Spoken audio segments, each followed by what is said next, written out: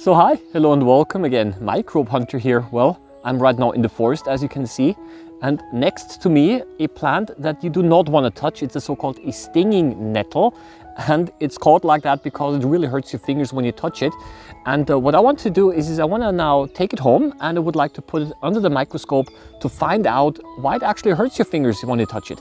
Well, what's actually going on? Well, I think the microscope is able to answer this question. I mean, it's a pretty beautiful place here. Stinging nettles like to grow in the shadow, also where the moisture is a little bit higher in the ground. And right here on the side of the forest, there are plenty of them growing over there. A little bit difficult to reach because the grass is so high and I do not want to catch any ticks. But you know what, I'm quite lucky here because there is one right next to me.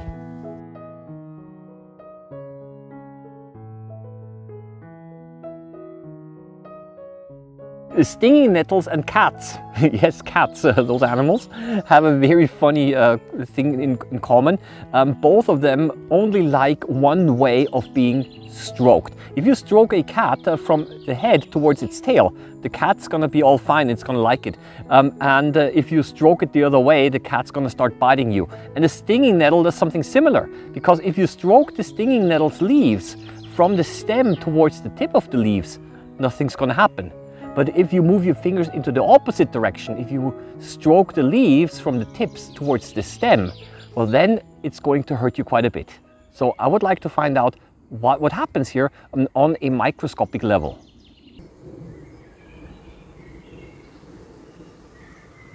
Well, to get the plant, I'm just going to use my dissecting scissors.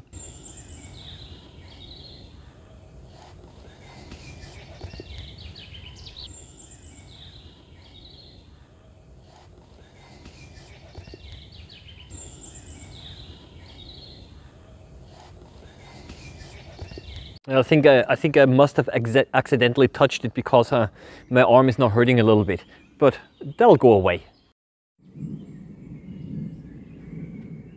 Now, putting the stinging nettle under the microscope is really not a difficult thing because I'm using my stereo microscope and absolutely no specimen preparation is necessary. And already after the first few seconds, I was able to see the reason why you're able to stroke over the leaves in one direction only. And that is because the leaf is covered with tiny spikes which are all pointing into one direction. And over here, I'm using my toothpick now to try to move those spikes, and yeah, they are quite sharp and also quite rigid, so they're pretty solid. And this is a little aphid that I found, and it's also enjoying its time on the leaf here. Now here, the spikes can also be seen on the stem itself. Here the contrast is a little bit better because of the black background. But when you move those spikes, and if you're lucky, you're able to see that there are tiny droplets appearing from the tip of the spikes.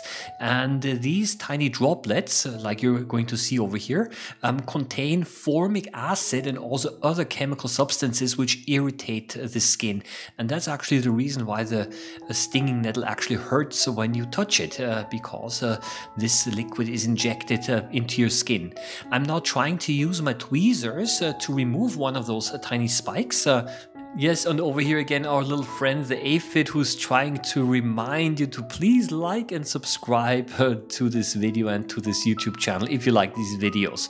Now, and this is how it looks like under the compound microscope. I think it's a very beautiful structure, but you can also see that there are air bubbles in the middle, and this is because the spike is hollow because it is filled with this substance which is so irritating to your skin.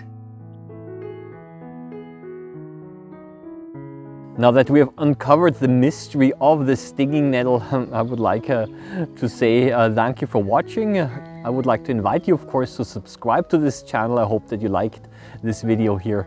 Happy microbe hunting as always. See you around next time. Bye bye.